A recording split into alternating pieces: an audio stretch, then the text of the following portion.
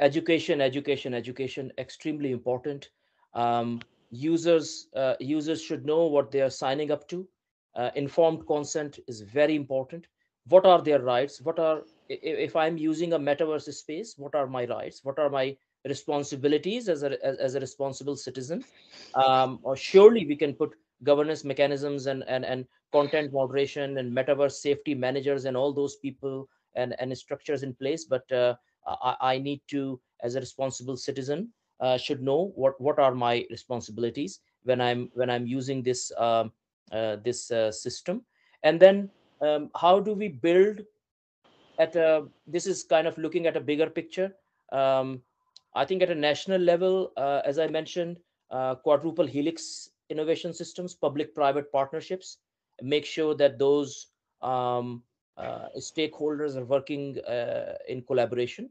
National metaverse strategies we have seen in case of Dubai and in case of South Korea and others. So national metaverse roadmaps, national metaverse strategies are going to be very important. Metaverse economic zones.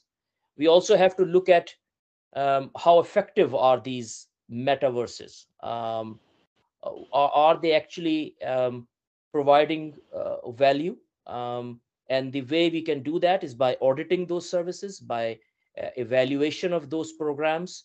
And at a national level, you can set up a steering committee to spearhead those metaverse developments, um, identify and support Metaverse Center of Excellence. Education is very important. We have seen more than 2 dozen universities now at least offering some kind of courses at a postgraduate level in universities. So incorporating metaverse education into curriculum is another important step. Social impact of metaverse applications is are they safe? Are they effective? Are they credible? Are they fit for purpose?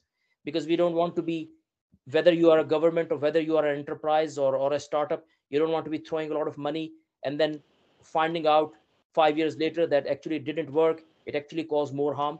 So I think evaluation of metaverse based applications and programs is important.